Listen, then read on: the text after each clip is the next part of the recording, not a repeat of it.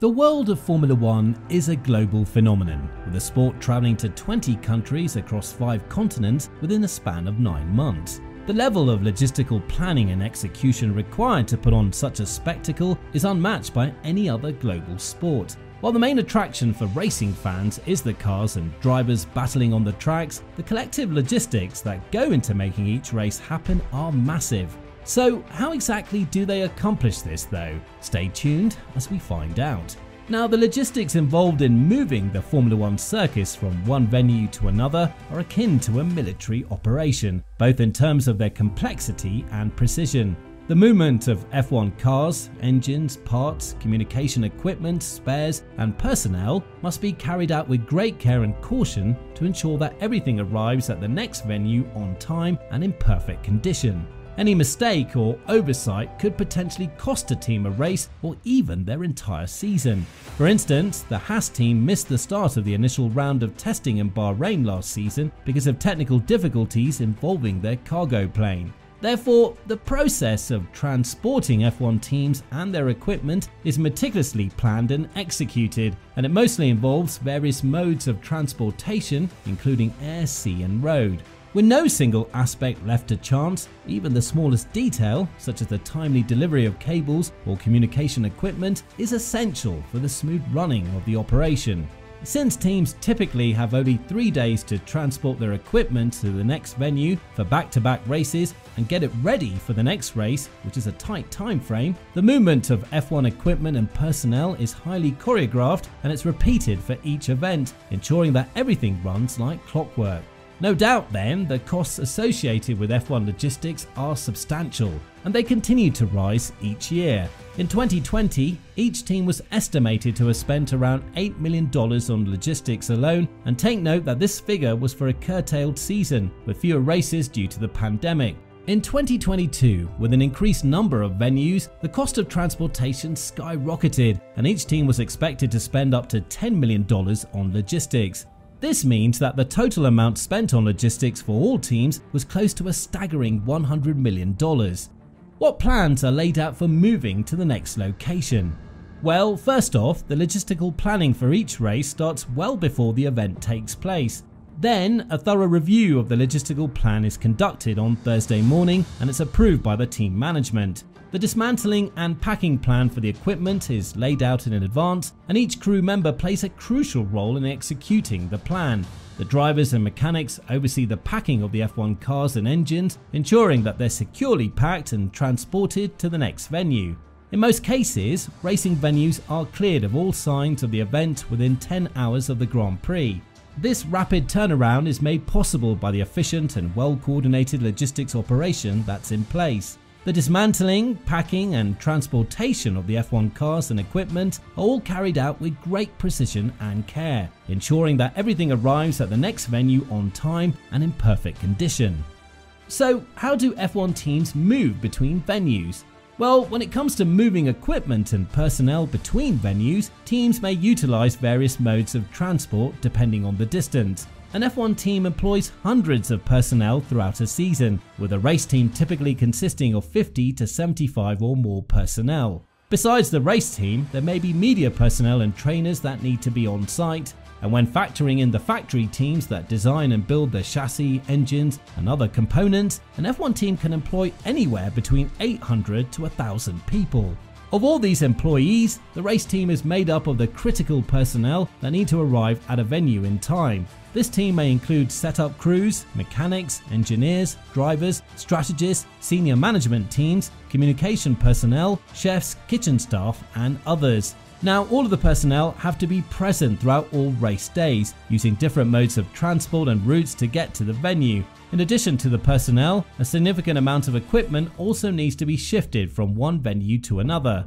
Therefore, the primary focus in logistics, as with any operation, is to reduce costs. However, ensuring efficiency remains a top priority regardless of any limitations or expenses. Generally, teams prefer road transport whenever feasible, while in cases where the distance between venues is significant, they may opt for air or sea transport instead. Moving via road. Since most teams are based in Europe, they often choose to travel by road and make their own transportation arrangements. While road travel tends to be less expensive, it can be challenging to manage due to strict scheduling requirements. Severe weather and significant accidents can also disrupt the trucking schedule, which can be problematic since more than 300 truckloads of equipment are typically transported between venues. If these trucks were lined up end to end, they would stretch for over 5 kilometers. However, for venues bordering Far East Europe such as Azerbaijan, road transportation is neither practical nor cost effective. In these cases, teams typically opt for air travel instead. While the Formula One circus travels to every race, the motorhomes only go to European races where teams can conveniently drive the equipment, excluding places that are too far to drive to from Western Europe. And the motorhomes used in European races are truly remarkable structures, with some spanning over 2 to 3 stories high. They're equipped with everything needed to entertain guests, keep drivers and staff fed, and provide entertainment. Besides, they boast fully equipped kitchens and restaurants to cater to the needs of everyone present. Moving via sea and air. Sea transportation is the most cost-effective and environmentally friendly way to transport equipment. However, cargo ships can take longer to cross seas and oceans. Therefore, sea transport is only used if the time between races allows for it. Delicate and critical equipment is usually transported by air or road to most venues. When it comes to intercontinental travel, sea or oceanic transport is often preferred. Now, the packaging of equipment is done at different times depending on when it will be needed during the race weekend. Non-critical equipment can be packed at the end of the first day of the racing weekend. Spare engines, gearboxes and power units are typically packed either on the morning of the race day or immediately following the qualifying rounds, because it's not feasible to change these components during the race if they fail. The garage setup is usually one of the last items to be packed, but it must be among the first to arrive at the next venue to ensure everything is in place for the team to begin working. Either way, the FIA's official logistics partner, DHL, handles air and sea transportation for Formula One teams. Teams hand over their packed containers to DHL, trusting that they'll be delivered to the venue on time. DHL has been associated with F1 and FIA for many years and has never failed to deliver.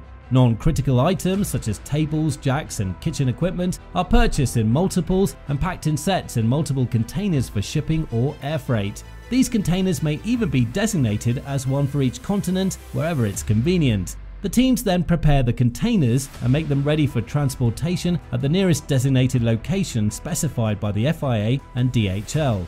With padded interiors that keep the equipment safe and intact during travel, the containers are specially designed to fit perfectly in the cargo hold in designated locations. These containers are then loaded onto chartered planes, which deliver the cargo safely to the airport closest to the venue before being transported via trucks to the venue. Now, each team transports 7 tons of equipment between venues, resulting in a total of 80 tons of equipment being moved between venues, including the material moved by the FIA. When transported by trucks, as many as 300 trucks may be needed, and according to DHL, Formula One teams ship 660 tons by air and 500 tons by sea per season. Then, about 6 to 7 Boeings are chartered to transport Formula One cargo between distant venues. How about the main spectacle of the event, the cars? How are they transported? Well, Formula One cars are intricate and costly pieces of equipment that require careful handling, packaging and transportation. If there's enough time between 2 races, the cars will be flown back to the factory where their suspensions, engines, gearboxes and power packs will undergo thorough checks. The car's chassis will then be repainted before being shipped to the next venue.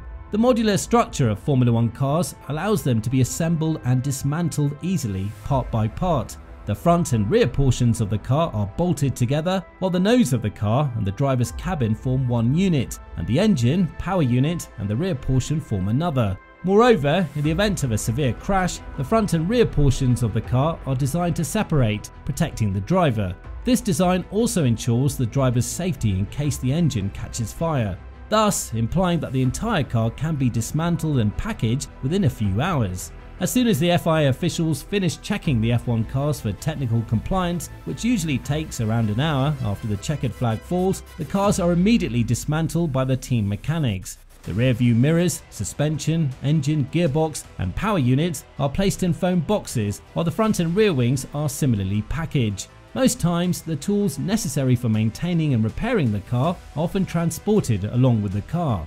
The foam boxes are designed to maximize the use of space in the container, and the car chassis is covered with a specially built protective cover. Furthermore, to help prevent sudden movements and vibrations from damaging the car components, the containers used for packaging the different parts of the car have cushion floors that help. In addition, the trucks used to transport these cushioned containers are also cushioned. Then, once the parts are packaged, the containers are ready to be shipped to another venue via road, air or sea, though most opt for road or air.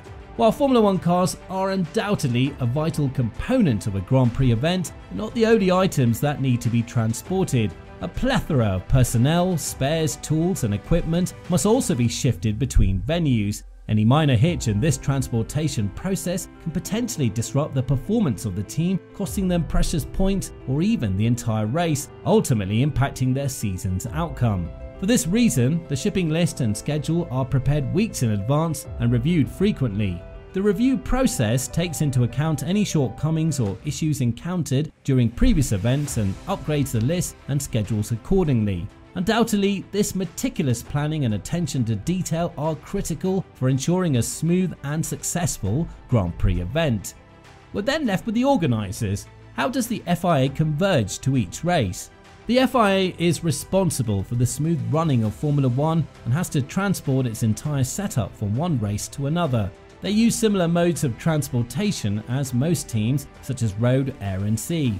Additionally, they even inspect circuits at the venues weeks or even months before the racing weekend to ensure their readiness. They also prepare a transportation schedule well in advance, which is reviewed periodically and modified according to any new developments. The FIA has to transport various critical items, including Formula 1 and FIA senior management, safety cars and medical cars, safety car and medical car operators, Formula 1 media center, IT and media equipment, and personnel motorhomes. Equipment and personnel for these venues are mostly transported by chartered and commercial planes, while motorhomes are limited to some parts of Europe due to practicality reasons.